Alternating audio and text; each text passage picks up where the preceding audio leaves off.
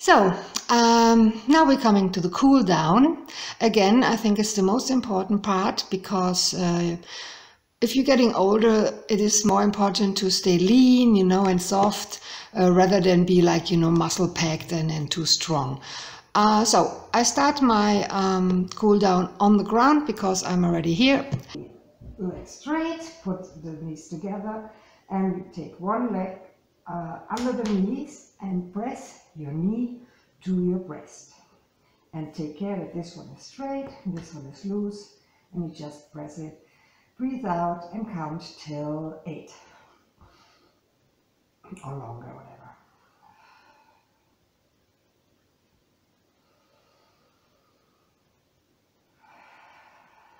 7, 8. If you are with 8, you just stretch your heel so that the feet goes up to your knee, and you take your ankle, open it up, and also press pull your knee to your chest, and just keep that.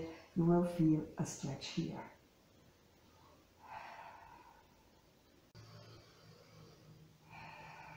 And we go 8 here.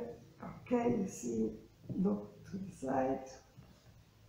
1, 2, 3, 4, 5, 6, 7, 8. And now your hand is going up, your head too, and then you lift this back up, and you lay it like this, and you will feel much more intense stretch. Yeah, something to do here, no? Okay. So we are back in the standing position, and the only thing we have to stretch is the front muscles here. You know, the thing is, I knew all these terms for these muscles, but it's not important. It's really just important that you do it, that you be gentle to yourself, and that's the most thing. So what we do is we stretch like this. You know, very important, let the knees together, keep them together, and if you have the idea you don't get much of a stretch, what you can do is press your hips to the front, you know, see this? You know, I hope you can see that. Tuck, tuck. Very little movement. Keep this for 12 counts. Again, the other side. 2, 4, 5, 6, 7, 8, 12.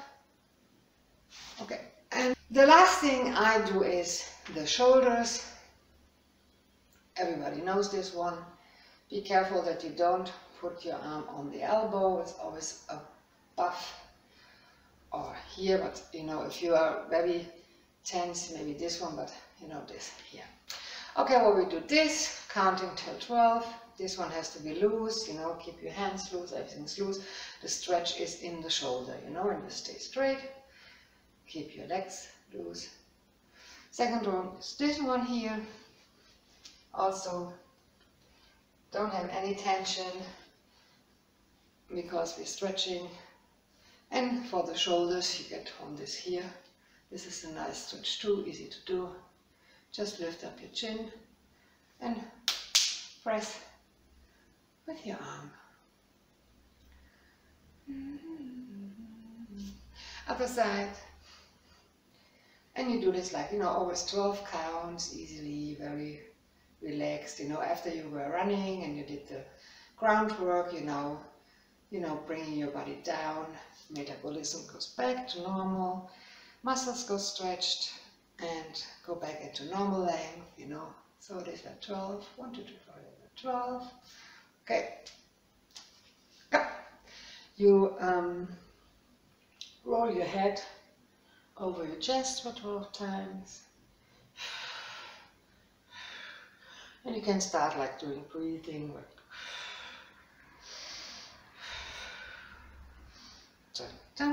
So the neck at the end, I use this one here. I think it's very good to do and you cannot go wrong. What you do is you take your hand and you lay your hand on the ear, and automatically with the weight of the arm you stretch your neck. You know, be very nice and gentle to yourself.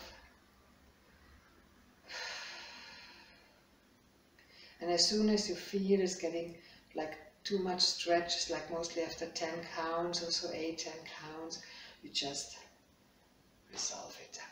The other other way.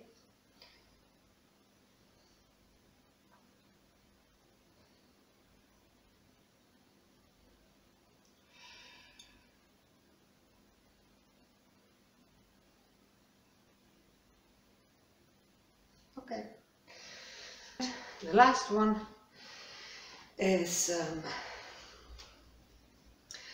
to relax. You just stretch everything and your feet are shoulder wide and a little bit the knees are bent, just a little, and you just go